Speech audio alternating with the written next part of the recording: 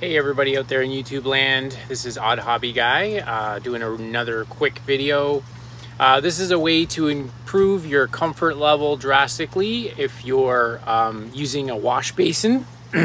So this here is just a plastic basin that I got from the dollar store, and I basically put a hole in this part here and has a little tube that drains down into this bucket with a removable lid.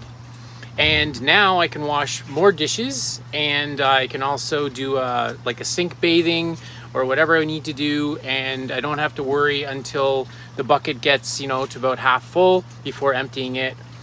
This saves me a few trips outside, as right now I don't have any friendly, environmentally way of disposing of my gray water, or black water in this case.